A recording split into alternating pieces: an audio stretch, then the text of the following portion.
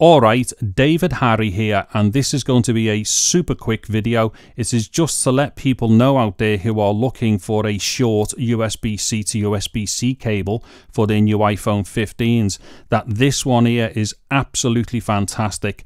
What it is a 3.2 Gen 2 USB-C cable. It's 13.7 centimeters long or short, depending upon how you look at that. It is also capable of carrying up to 100 watts of power, so that's 20 volts at 5 amps.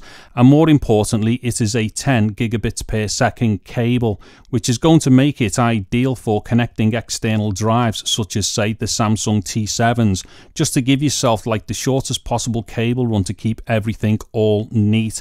Anyway, this particular cable will work with all of the new iPhone 15s. However, the standard 15 and the 15 Plus will only operate at 480 megabits per second, whilst the 15 Pro and the 15 Pro Max will both operate at 10 gigabits per second. But in any event, this particular cable is going to be ideal for any iPhone 15. And if you're interested to know how this USB-C cable performs in a speed test with the iPhone 15 Pro Max and also a Samsung T7 SSD, there will be a link in the video description below, and probably one will pop up on the screen. Anyway, links and stuff in the description below. I'm David Harry. Thank you very much for watching this video. Take care and goodbye now.